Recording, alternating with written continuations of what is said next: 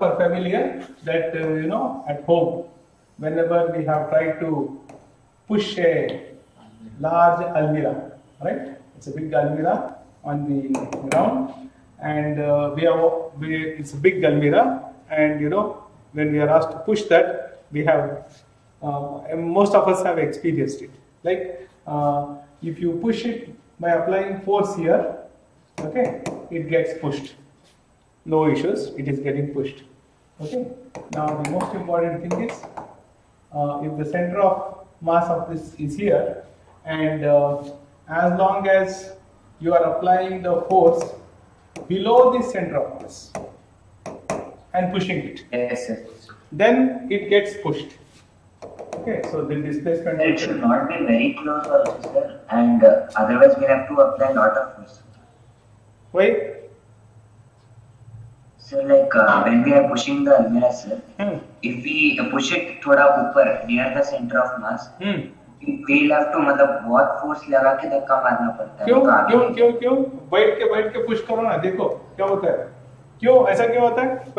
Why should it be easy? Why you have to apply more force if you come near the center? Sir, the perpendicular distance is decreasing. So why should that force become more? Whether you push it here or here or here, it doesn't matter. US and UK will be something. Why should it be different? If you push here, you can push it easy, here easier, here easier. It should not matter. In what way it is going to matter? Tell me the physics behind it. Nothing like that. Today you push properly and see. Okay, it doesn't matter. Wherever you push, it gets pushed. That doesn't matter. Yes. But what matters is if you apply the force here or somewhere on top. Okay, that is when you are applying force between this point to this point, then you have to be a bit careful. Yes. Okay, you have to be careful because often you see when you apply force say at this point, there is a possibility that this will topple. There's a possibility that it will topple. Yes. Okay, that's a common thing. But as long as you are applying force below this, then there is no question of that happening. Okay, that is something which is. Now, can somebody explain why there is a possibility that this will topple if you apply force here? Sir, there is a. Wait. Who else would like to explain? Come on, there is physics here. Nothing here. You have to just look at the forces and then you should start explaining. That's all. See, what are the forces acting? You just see, as soon as you get this problem like this, don't start becoming intelligent, man. Don't start showing I am brilliant and all. Nothing. You simply start writing the forces. Right? See, this is almirah. So you first write this is one force acting, and this is the second force that is acting, M into G. Okay, and you are pushing, you are applying the force at this point. So this is another force mg bar acting down here. Okay, and as a consequence, what else forces will be acting? Friction force will also. Assuming that this will move in this direction, okay, then you will have friction force acting in this direction. Yes. Okay, friction force acting in this direction. Okay, so these are all the different forces that are acting on the body. Normal reaction from the ground. Normal reaction from the ground is also acting. So normal reaction from the ground is also acting. Mg is acting. All these forces are acting. Yes. Okay. So now it's obvious that under no circumstance you will have acceleration along this axis. Yes. So therefore you can directly say mg is equal to L. Yes, sir. So now whatever it is, if you say displacement occurs, that means this force F, okay, must be if the almirah, assuming that it just starts moving. If the almirah just starts moving, then F must be if it just starts moving, F must be equal to mu into mg. Yes, sir. If it just starts moving. Yes, sir. Okay, if it starts moving, that is, if it just starts moving, you will write here mu s mg. But if it starts moving, then you will apply the equation mu k mg. And then it starts moving, Yes, sir. then it becomes mu k mg. Yes. I hope you got it. Yes. Yes, sir. No, sir, like F minus mu k. Good boy. Good boy. Good boy. Good. One boy is alert. So then you will write the equation F minus mu k into mg divided by m. So this will be the acceleration of the body. Okay? I am not writing the vector form. It is like this. This happens. Okay? Now the question is, F is less than mu mg, mu s mg. F is less than mu s mg. Yes, sir. Okay, Yes, then what sir. happens? It doesn't It translate. will not translate. It doesn't translate. It doesn't translate. But what else can happen? It can. It can topple and rotate It down. can, so it can, now what can happen is, now you see, now that we are all quite advanced, so effect of force, now we'll have to see. One is translation, Yes, sir. then immediately you should look at the rotation. Rotation. So, and for rotation, then you should look at the torque. Torque, yes, sir. You should look at the torque. Torque, yes. Yes, of sir. the body, isn't it? Okay. So now, which point will you take and calculate the torque of the body? The rightmost extreme point. Why will you take the rightmost extreme point? It becomes the Sir, because it will become the axial if the body were to start rotating. So if at all it starts rotating, the first thing that happens is that this point, the first thing that happens is that the first thing that will happen here is that this almirah will now get lifted. Yes. Okay, so therefore the n will shift from here to here. Yes, sir. N will shift from here to here. Got it? So therefore now we can write the diagram of the almirah to be like this. I'm exaggerating it. I'm exaggerating it. So this is F and this is the N that is going to happen. And of course mg is acting down. Okay, and friction is also acting in this direction. These vectors will change its orientations like this. Yes. Okay, these vectors will change the orientations like this. Okay. Okay. Now, when I say that you have applied, you went on increasing the force F.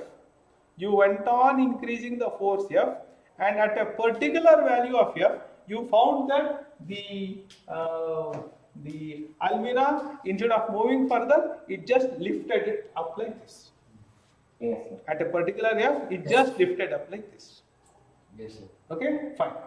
Now at this point, it is just lifted up. Okay, if you withdraw the force, what will happen? It will continue to move in the opposite direction. See, you aram se think.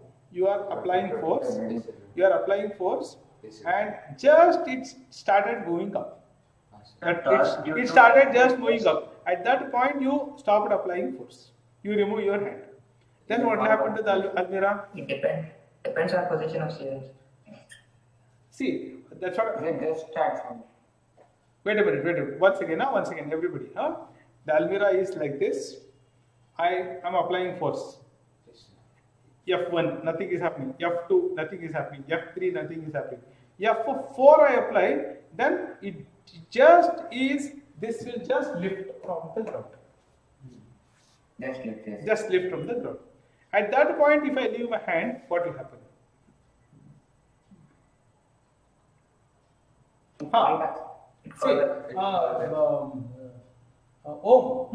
See, I am applying this force at this point. This is the center of mass. This is the center of mass. So it will again fall back in the same position. Same position. Yes. Precisely, that is what is going to happen. Correct now? It is just lifted. Yes. You leave your hand, tabak, it will come back. in Yes. this direction. Yes, sir. Yes, sir. Now, first of all, tell me, when you applied force like this happened. And when you removed your hand, once again the almirah came back to its original position. Yes, sir. Yes. So explain the physics behind both these things. So there is a torque due to mg about the edge, sir. That will cause the multiple factors. See, there are many forces, man, but you are only talking about the torque due to F. mg, sir. Torque Because due to like No, only torque due to only mg.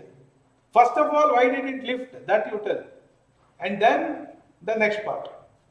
yes, sir. It lifted because there was a torque due to the couple formed by F and friction, sir. That provided the resistance. No, your answer is not right. No. You have understood it, but while reporting, you have to report correctly. Why did it lift? Correct what you are telling, but you should tell it properly. Otherwise, there will be confusion. Sir, about the ICR, sir, the torque. About the?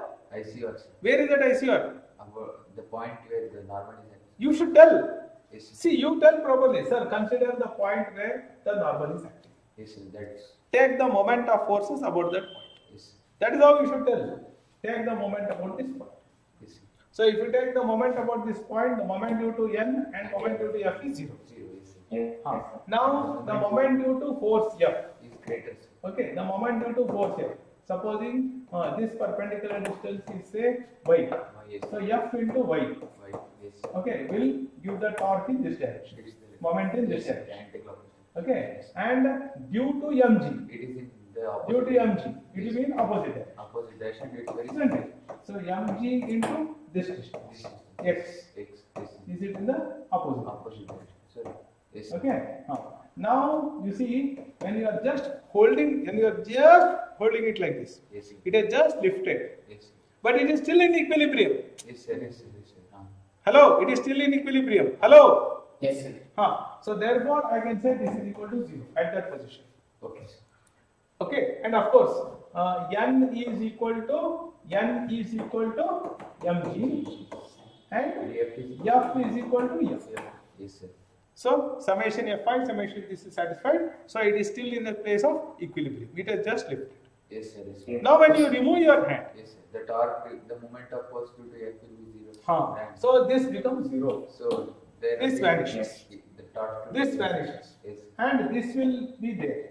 Yes. But then this one will act like what? Restoring torque. Restoring torque. Restoring torque.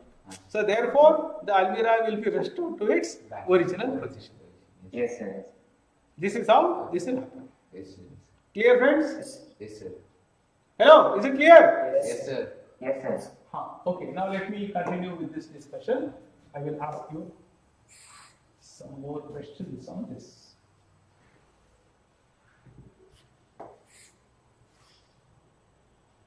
Okay. Okay. So now, therefore now I applied force and just it lifted. Then I left my hand. It came back. Yes. Right?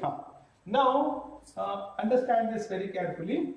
Now, there will be a position of this, say something like this, okay, where F is being applied, and of course, N is in the upward direction, N is up, and mg is acting down, okay, N is acting up, and now,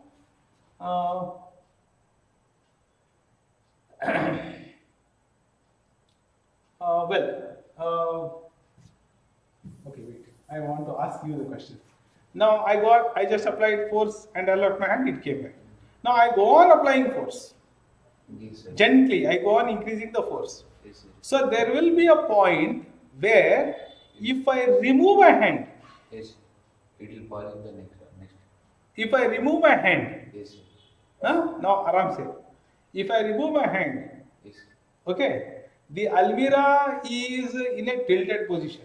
Ah, sir. And if I remove my hand very gently, it will continue to stay in the tilted position. Is it possible? Yes, sir. Yes, sir. Possible. Is it possible? Yes, yes, yes, sir. Hey, darakara uldore matadre. See, this is the wonderful thing. Everybody can talk. Possible. It is possible? Yes, sir. When is it possible? Sir, when Mg and N sir, both are collinear. Excellent. When Mg and N both are collinear. Yes, sir. Isn't it? See, so this is quite a possibility. Okay. This is quite a possibility. Yes, sir.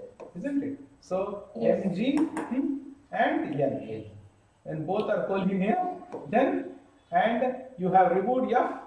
Okay, you have removed F. No, what is there? Only these two forces are there. Yes. So it can stand. There is a possibility it will stand. Yes, sir. There is a possibility it will stand. See, now you can also experiment and see. With only one leg, you can stand like this. Yes. Okay, you can stand. So here you see, your Mg and N are collinear. Yes. In fact, everywhere it is collinear. That is why I am standing. Yes. See, now my Mg and N, of course, now my feet are apart. So there are two N's and one Mg. Yes. So if you take the moment about any point, I will be in stable position. Hodi ಎಲ್ಲ ಏನಾಗ್ತದೆ? ಏನದು? ಹುಳ ಬಿಡು.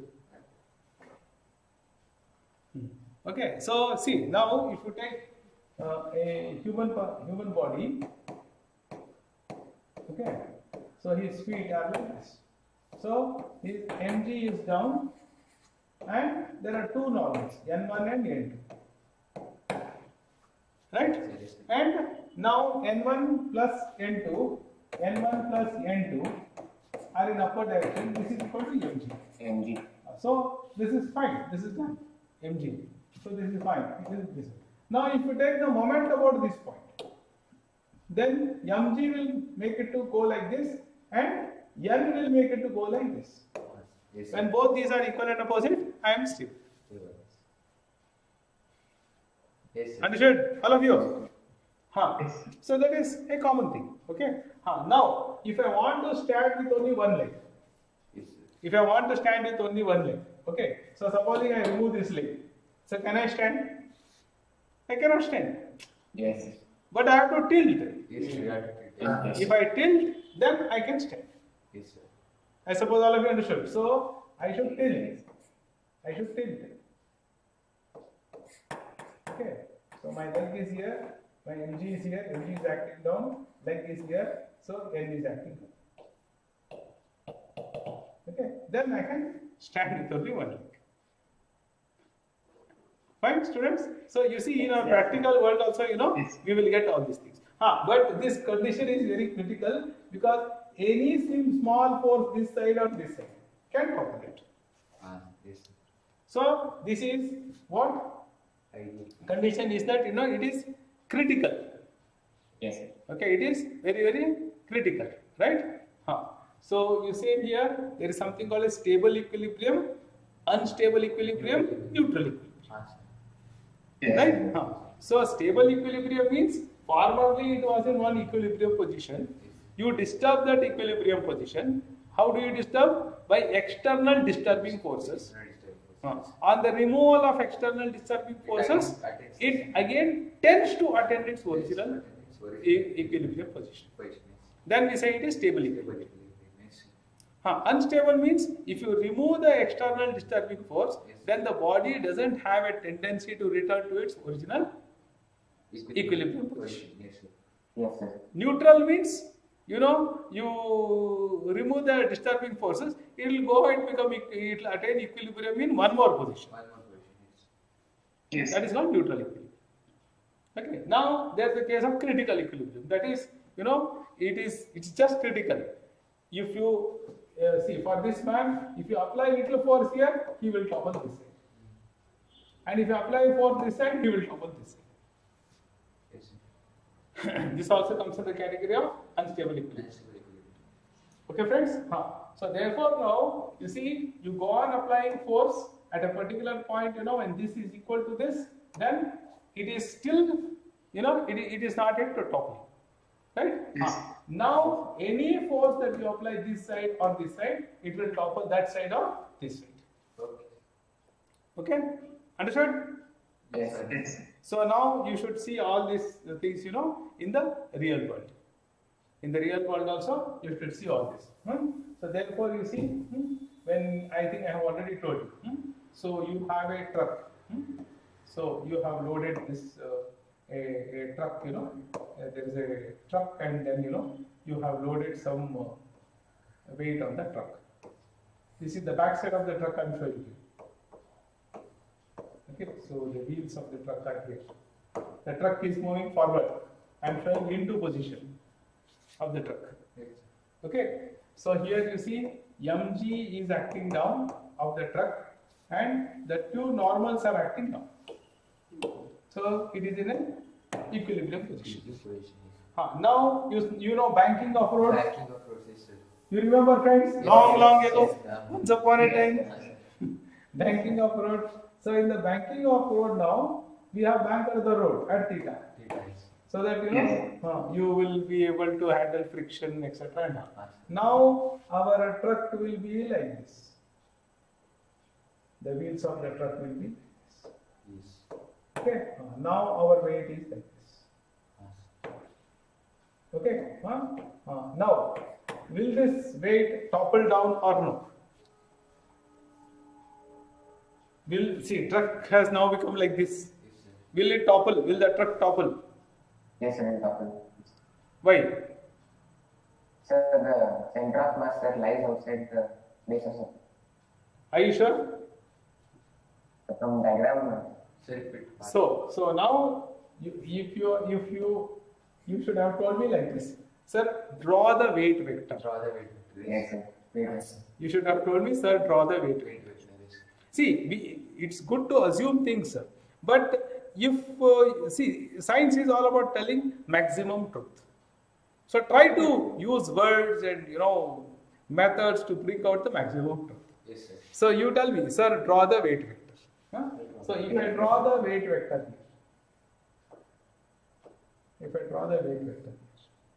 here, okay, weight vector, then what happens? Now we will not. Will it topple?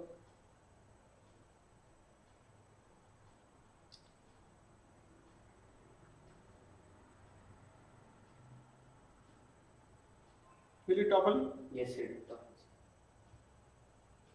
You draw all the vectors. Yes, sir. Normal. But there is one normal here, Yes, and sir. there is another normal. Yes, sir. What about friction? So there will be, now if you say it is going to slide this way, then the frictional forces can be in this direction. So if you take the torque about this point, then all these forces, torque is not there, only this force will be there. Yes. This normal will be there, and therefore Yes. it will topple. Topples, yes. Therefore it will topple, right? So okay. On the other hand, therefore you see, drawing the vectors here is extremely important. On the other hand, if the weight vector is passing like this, then you have one normal here, another normal here, okay, and of course the friction will be there. Now you see this force will make it to rotate like this, and this force will also make it to rotate like this, right? About which point? About this point, this will not happen. About this point, this will make it to rotate like this. And what about this? But this one will try to rotate it ulta. Yes, sir. And therefore, it may not topple. It may not topple. Understood? So you have to see, conditions of toppling and all. Therefore, the banking of road problem, I have already told you. See, I had already showed you this picture and told you when we discuss equilibrium, we will discuss this. So now that banking of road can be extended, and they can say, we have loaded a truck, and to what height can the truck be loaded, etc., etc. So those such problems will arise. But what is important is you take the data and you construct the schematic diagram, draw the vectors, Yes, sir. and then with the given data, you should be able to see that summation tau is equal to 0. Summation tau I is equal to 0. Okay? And summation fi is equal to 0. Yes, But remember, you should also take into consideration other forces also, like frictional forces. Okay? So if the truck is moving with certain speed, okay, then the centripetal acceleration will be in this direction. Okay, that's fine. But the frictional force will be in this direction. Remember. Yes, sir. Frictional force will see only if the truck is not moving, it is at rest. Then the frictional force will be in this direction. Yes. So write all the forces, write the schematic diagram properly, and with the cool mind analyze, you will be able to answer these questions. Okay? So one doubt, sir. Huh. Sir, in the second case, sir, here, will it, like we said, it may topple, no, sir? Like, is it possible for the second normal force to adjust itself? Yeah, that is always there, man. That's always it will get adjusted. So it will always adjust such that it will not topple, sir. No. I said, that is not the way. See, what is the normal force? You remember? Contact force. Yes, sir. The normal component of the contact force. Contact force, yes. See, the contact force will adjust itself, okay, such that, it is what? It will try to keep the body in a state of equilibrium. Sir, will that equilibrium also include a rotational equilibrium? Yes, correct. That is what. So equilibrium, whenever I am saying now, you should take both the things into consideration. Yes. Okay, it is self-adjusting node. If it is self-adjusting node. Okay, it is self-adjusting node. But the fact of the matter is, it will always try to adjust this component. Yes, sir. That component. Okay. Which component, sir? That is, you see, now you have this mg acting here. Then n will supposing you are pulling this body with now you go back to the fundamentals. Okay, so mg is acting down. Okay, then you have the normal acting up. N1 is up. Now if you apply force F here. So depending upon this value of force, this N will change because this frictional force will also start appearing because of this. You understand? Yes. So if this F is increasing or decreasing, then this F is decreasing or increasing, and this N is increasing or decreasing. So it all depends upon this value. Yes. Okay, that is how you see we say that the contact force is self-adjusting. Contact force is the vectorial addition of these two. Yes. That will keep adjusting till it can adjust, Yes. and that is the limiting friction till Yes. F is equal to mu s into N. Yes. Yes, sir. Yes, sir. That is how all these things are interconnected. Yes, sir. Okay. So in our second case, sir, for the truck, sir, now it is possible for the truck to not topple, sir. So the normal force will always adjust so that it will not topple. No. How? Then that means it is infinite. It is not like that. See, for a given condition, you will get N1 and N2.